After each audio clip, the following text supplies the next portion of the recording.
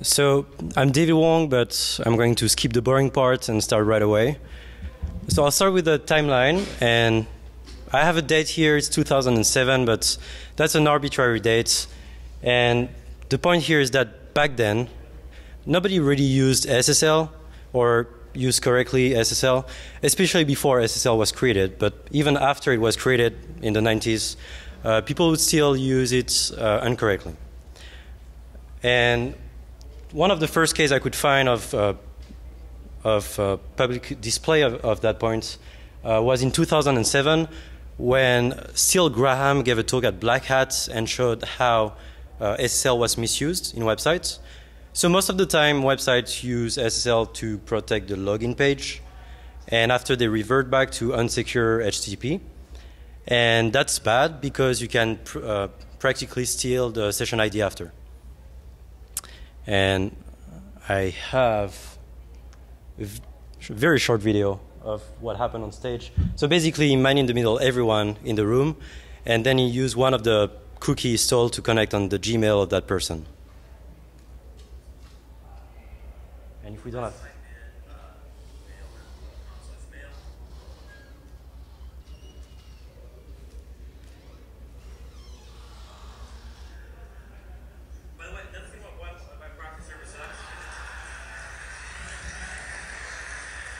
So I just thought that was funny. It's a very short video. It doesn't really have a point.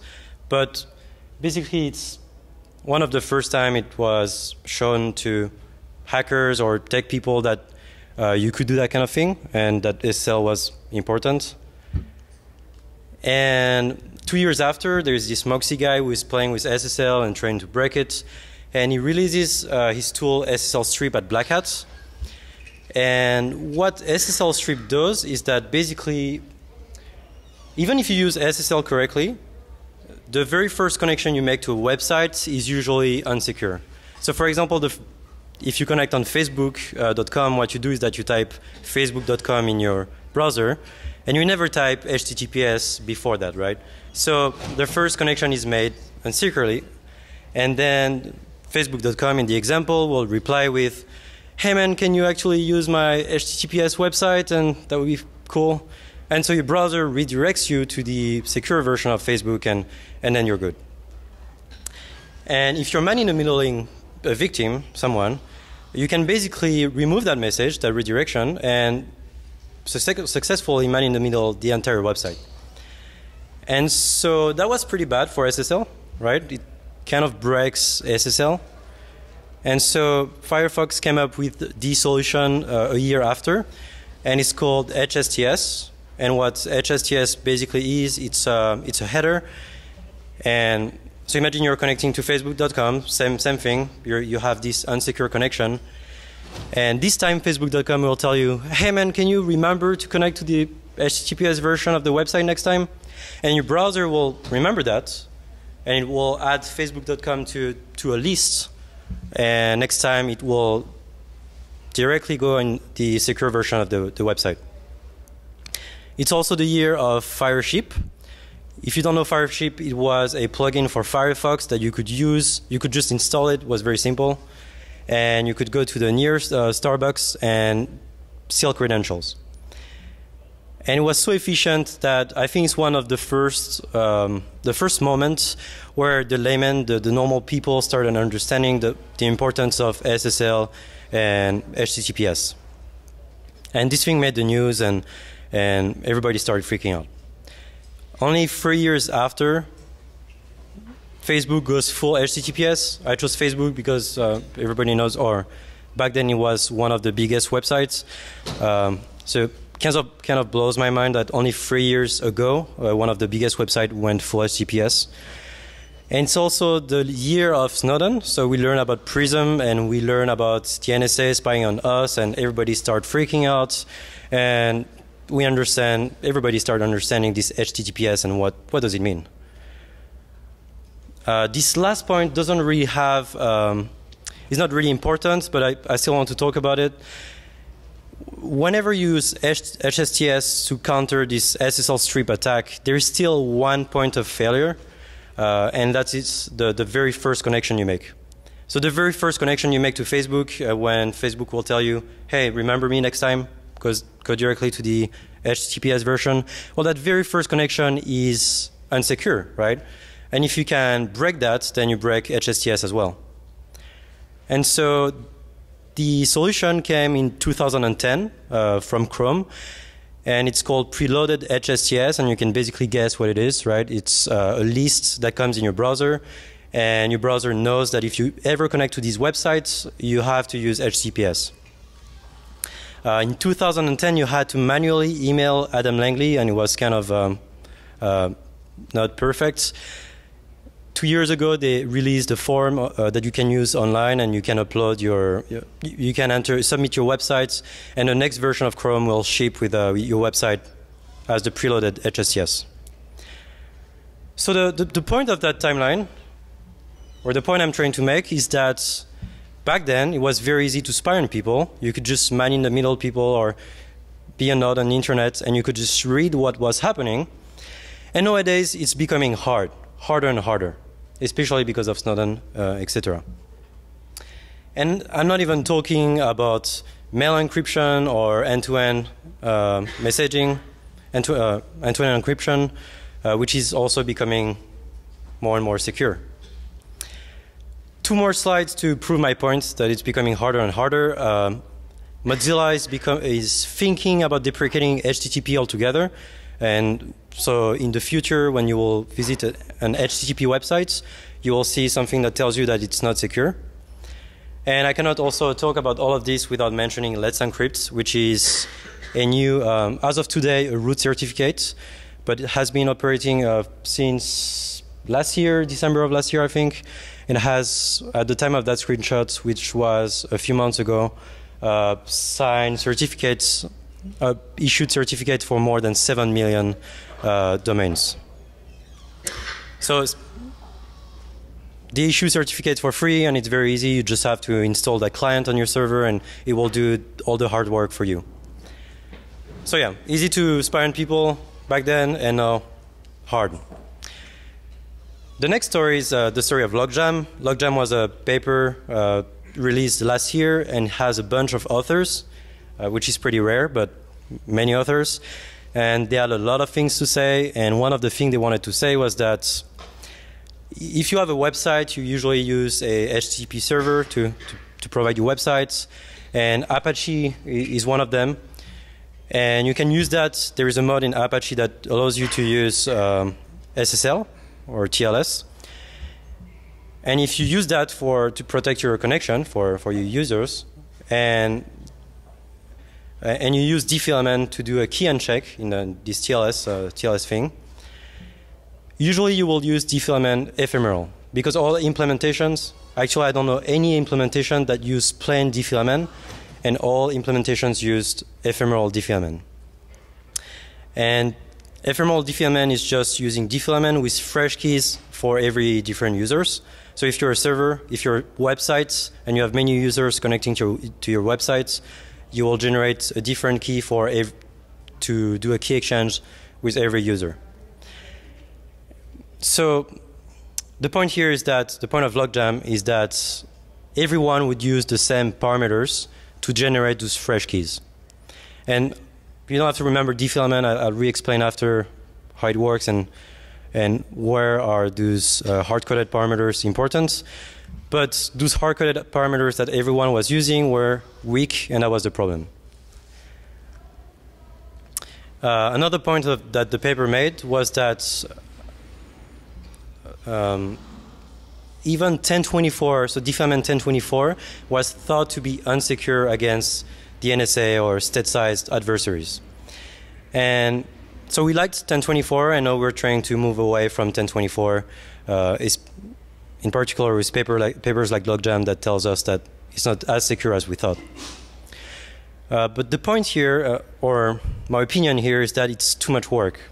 If you're the NSA and you want to break those 1024 bits integers that are in Diffie-Hellman 1024, you have to do a lot of pre-computation, and it's actually not that easy. And then if you change that number in Diffie-Hellman, then you have to redo all the computation. And to prove that the NSA is very lazy and that they don't really want to do computations on numbers too much, let me talk about the US export rules. So if you're familiar with that, that was a set of rules, of laws that we had. They still exist today, but they're way more relaxed. And basically back then, if you had a product and you wanted to sell it to foreign countries, export it abroad, you had to weaken your cryptography. For SSL, that means that you had to use these weak cipher suits that we called export cipher suits. And for example, in Diffie-Hellman, you would use these 512-bit primes, which is a very small number, so Diffie-Hellman 512. And for symmetric cryptography, you would use 40-bit keys for DES, for example.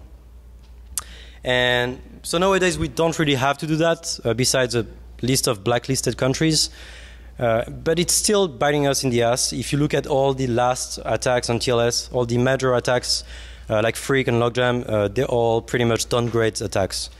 So the implementations still have those weak algorithms in them, and you're using SSL but with secure parameters, and someone in the middle puts you back into these weak cipher suits. And so the NSA really liked at that time that they had to crack those 40-bit keys on DES, for example, and they really didn't want to do more than that. For example, Lotus Notes. Anyone used that software before? A few people, a few old people. So Lotus Notes made a deal with the US government. The US government allowed them to use 64-bit crypto for encrypting stuff with DES. If and only if they would give 24 bits of those keys to the NSA. And they would encrypt 24 bits of these keys that they would use to the NSA's public key. And for the story, that key was called Big Brother. But basically, they were using that public key so that only the NSA could decrypt this information and use it. And that kind of backdoor actually has a name. It's called a cryptographic backdoor. So you use some asymmetric crypto to send some information to the right person. And cryptography works well as long as your crypto system is a black box. If you don't know what's happening underneath the program, then you cannot really see that backdoor. But if your system is a white box system, or if you can reverse engineer it, you're in trouble. It's pretty obvious, those kind of backdoors, and it doesn't work very well because we're getting more and more, we're using more and more open source libraries, right? So you cannot really hide those cryptographic backdoors in there. So we've seen that the weak crypto thing that the US government tried doesn't really work anymore, especially if you look at the list of supercomputers. China is the best right now. So the US might not be the only one being able to use those backdoors. Cryptographic backdoors, they don't work so much either because they're too obvious, and we're using more and more open source. So the NSA came up with a different scheme to try and spice things up. They invented this algorithm called duality, and if you were in the previous talk at the Crypto Village, you heard a bit about that. And duality is a PRNG. It's a random number generator. Yeah. Someone ask a question or oh. Duality is a PRNG, so you use it to generate random numbers. And this PRNG was standardized in the NIST document. In that NIST document in 2007, it was a 137 pages document, and duality was 1 out of 4 PRNGs being standardized. And the same year, we discovered that 2 guys from Microsoft discovered that there might be a backdoor inside this PRNG. We got the proof of that a few years after when the Snowden documents got leaked. And we discovered that the NSA was running a program called Bull Run, which aims to backdoor products to spy on people. And for the story, the UK has the same kind of program called Edge Hill. And we discovered as well that the NSA paid RSA $10 million so that they would implement this duality backdoor PRNG into their BSafe products. Juniper released a security bulletin last year in December, around Christmas. And they say that 2 vulnerabilities were found, but they didn't say where or what kind of vulnerabilities. But it was around Christmas, so every researcher was home, bored, and in 2 days it was reversed and we knew where the vulnerabilities were. And one was boring. I'll talk about the other one. The other one is interesting because you could spot it just by using that strings tool, just by analyzing the strings of the binaries. And so if you looked, I don't know if you can see, but if you look at the patched binaries and the vulnerable binaries, you can see that only one hex string was changed. And that was actually a point on a curve, which was a curve used in dual-EC, and we found out that what was changed here was the owner of the backdoor, or rather, by changing that point, the backdoor changed of hands, basically. The point I try to make here is that dual-EC is obvious. If you look at the construction of dual-EC, it uses curves and it uses a very well-known property of curves. And basically, if you know how the points that are used in dual-EC are generated, then you have access to a backdoor. And if you look at it, it's obvious. So with crypto, it doesn't work, right? Because of we're not the only superpower being able to compute those big numbers. Cryptography doesn't work, it's too obvious, and those new backdoor algorithms like dual-EC, well, it's too obvious, and we saw that when they tried that. It was a nice try, but on the same year, we realized that there was a backdoor. So it didn't last a very long time. So something interesting happened January of this year. Socat, which is a tool like Netcat, but much more. You can and they released their security advisory of their own. And one thing was really strange in there. So apparently, they were using OpenSSL to secure the data, to encrypt data. And OpenSSL was using Diffie-Hellman, this ephemeral version of Diffie-Hellman, right?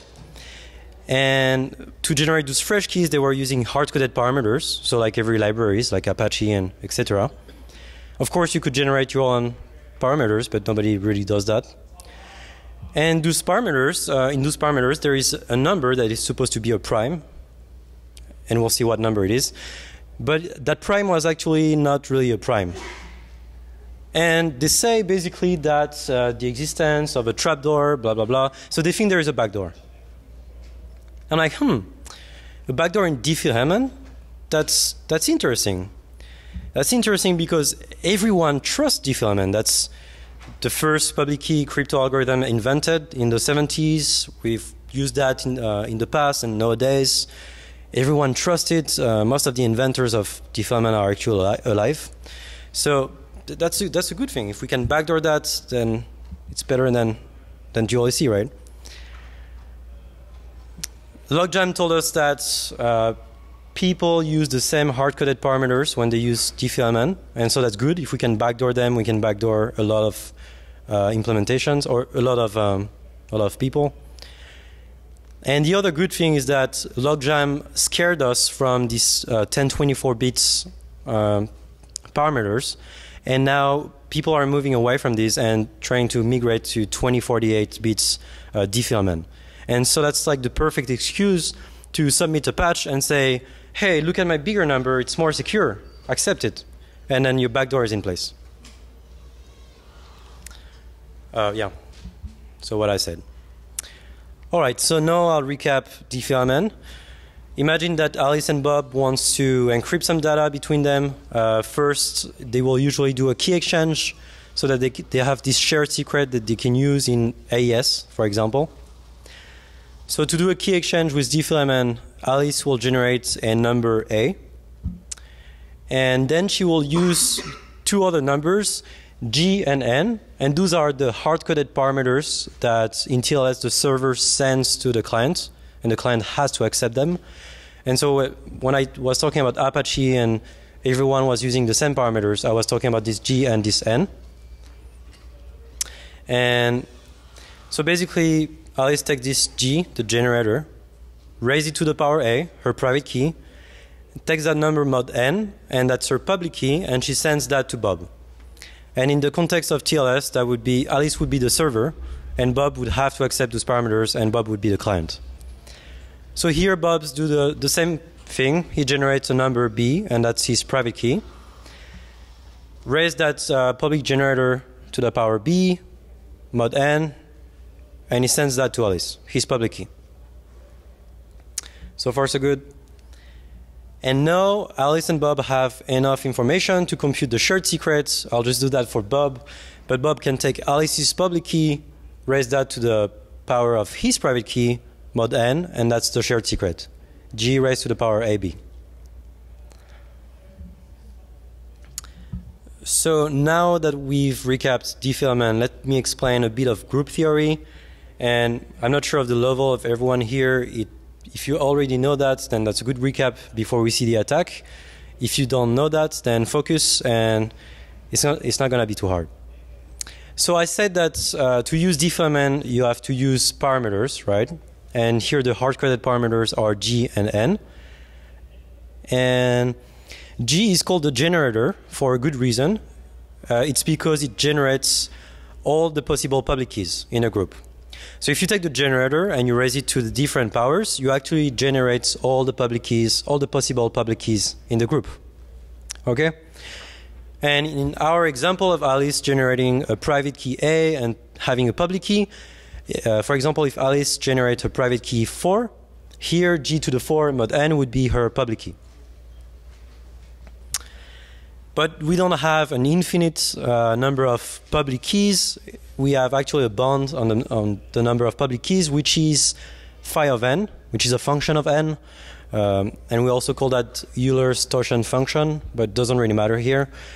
And basically this function of n tells us how many public keys we have in a group. How many possible public keys we have in a group. And so if you raise G to the power phi of n, this function, you go back to the first element. And then if you continue raising this number, you go back to G, G square, and basically you reiterate through all the possible public keys one more time until you reach the n, and it's a loop. So I talked about that phi of n, which is the number of possible public keys in your group. That phi of n is actually very easy to compute if your modulus is a prime. So it should be a prime in Diffie-Hellman, but we saw that in socat it wasn't a prime. Okay? But if it is a prime, you just subtract 1 to that number, and it gives you the number of possible public keys. Very easy. Now imagine something else. Imagine that the modulus n is the multiplication of two primes, P and Q. So you might recognize RSA, right? Then it's a bit more complicated, and if you don't know P and Q, then you don't really know how to compute this number of possible public keys. And that's actually how RSA works, right? So in RSA, nobody knows P and Q, and so nobody can compute the number of possible public keys, and nobody can reverse the RSA problem. So that's one important information. Let's go to the second and last important information to understand the attacks. So imagine that you have your generator G. It generates all the possible public keys, right? Until the last public key. But now imagine that you want to create another group, and for that other group you take G square. And you say that G square is your new generator. So you take G square, you raise it to the power 2, then you raise it to the power 3, etc. And what you do is that you actually skip elements, right? There are some elements you're not going to have. And that is actually called a subgroup. And this is a very simplified explanation, but it doesn't happen all the time. But sometimes you pick a random public key and you use it as a generator, and it will generate a smaller group, a subgroup. And we have a method to obtain all the possible subgroups in a Diffie-Hellman group. And imagine the modulus is a prime, P, in a Diffie-Hellman. So I said that to compute the number of possible public keys, you just subtract 1 to that number. So P minus 1 is the number of possible public keys. And now if you factor that number into P1 times P2, etc., it tells you what possible subgroups you have. So here you have a subgroup of size P1, maybe. You have another subgroup of size P2, etc. Okay, that's enough group theory, and now let's see how we want to attack Diffie-Hellman. So imagine that we have a public key, Alice's public key here, and we want to find what?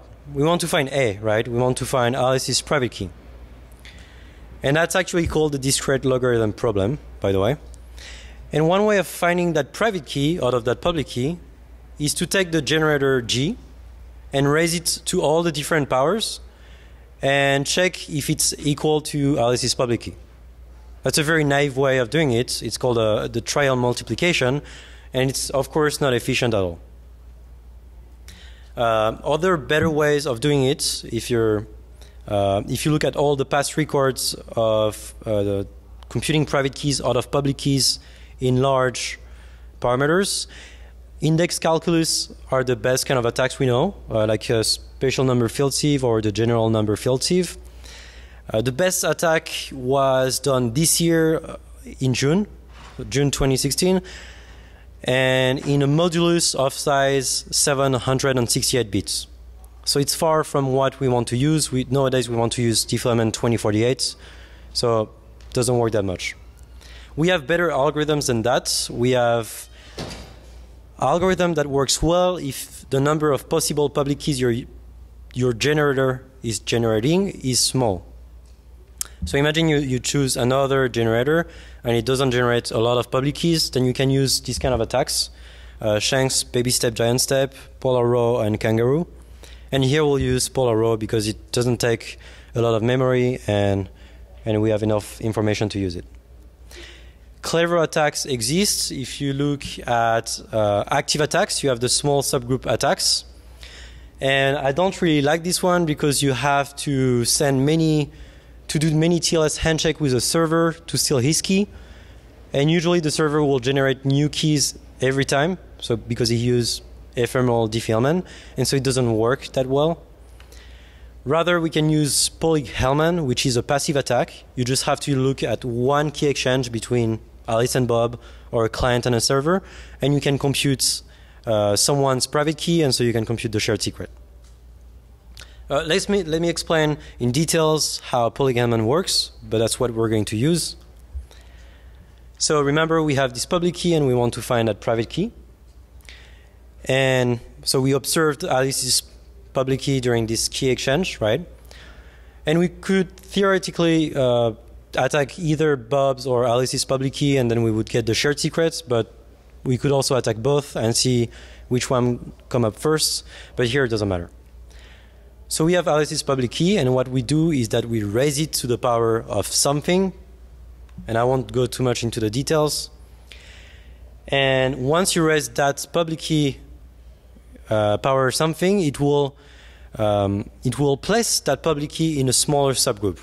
So remember when I was talking about subgroups, I said that we have groups of smaller sizes, and when we place that public key in a group of smaller size, we can do these new attacks like polar row, because there aren't so many possible public keys. But what we get out of this attack is only a partial private key.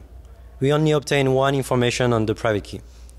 But once we do that enough in enough subgroups, we obtain enough partial private keys, and we can stitch them together to form the real private key. And we usually stitch them together using the Chinese remainder theorem, which we call CRT. But again, won't go too much into the details here. So let's try to use Diffie-Hellman to place a backdoor in a group, in a Diffie-Hellman group.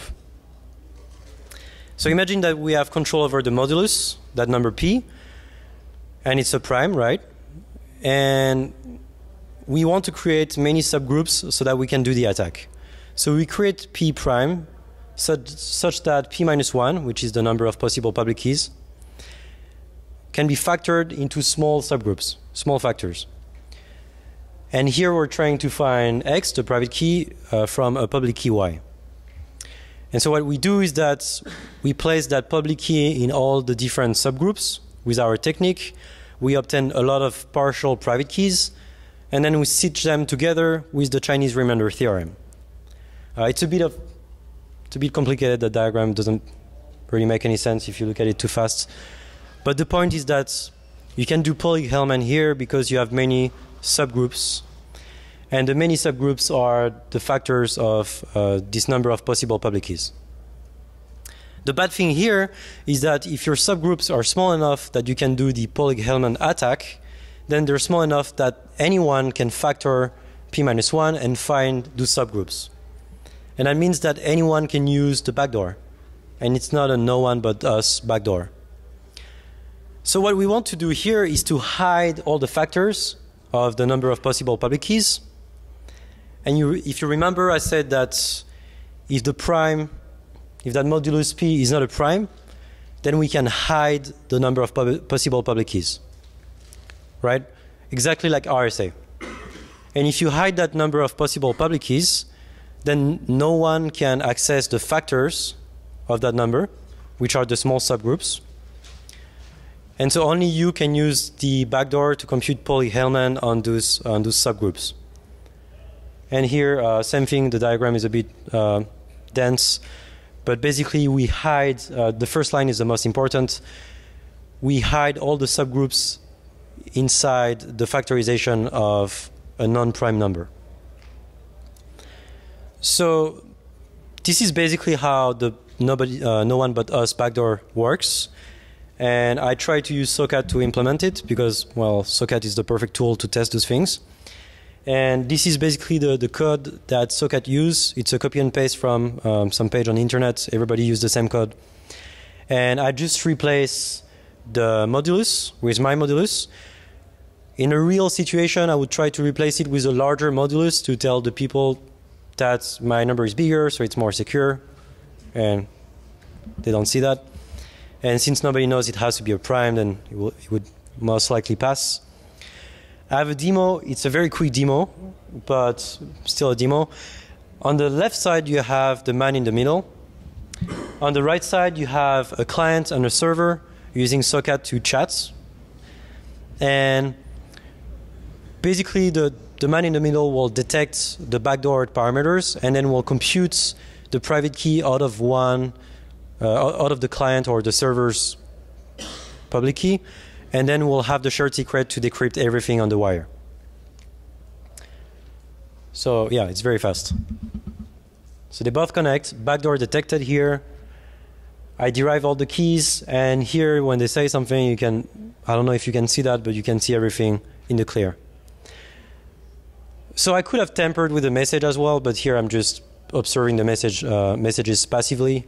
But it's a very efficient backdoor, and the only thing that blocks is that if they ever check if it's a prime. But if your patch is passed, then it's a win. The code is on GitHub if you want to look at it, play with it. And I'll have one last slide on how to detect and protect against that kind of backdoors. I'll wait for pictures. All right. So how do you detect and protect against these kind of backdoors? Well, if you check if the server is sending you a modulus that is prime, then you prevent this kind of no one but us backdoors. But you don't really prevent the other kind of backdoors that everybody can use. So to be sure, you have to detect if those primes are safe primes. And basically what safe primes are, they are specific kind of primes that minimize the number of subgroups, but maximize the size of your subgroup, so that you cannot use these kind of attacks. Actually, no browsers check for that. So if you browse the web, you will actually never detect that kind of backdoors. I actually did browse the web myself, well, parsed the internet to detect that kind of websites that would use composite modulus. I found like a dozen of them, but not really targets, except one which was a French government testing page, so I don't know what they're playing with. But the problem of Diffie-Hellman in browsers is more complicated than that. And if you look at Google Chrome, they're completely deprecating, in the future versions, they're deprecating Diffie-Hellman. Because of the way it's used in TLS, it's not nice enough for us because we have to accept the server's parameters. And instead of Diffie-Hellman, they want to use elliptic curve Diffie-Hellman. So if you know elliptic curve, to do a key exchange in elliptic curves, we don't randomly generate parameters, but we use parameters from a predefined set of curves. So the same kind of attacks don't work. They can work, but if you control both the client and the server. So this is the end. Open question: how many VPN libraries, closed source, open source products do you think have this kind of backdoors? And what about elliptic curve Diffie-Hellman? It's open research, an open problem, and there might be things to be found in there. Follow me on Twitter, and if you have any questions, now is the right time.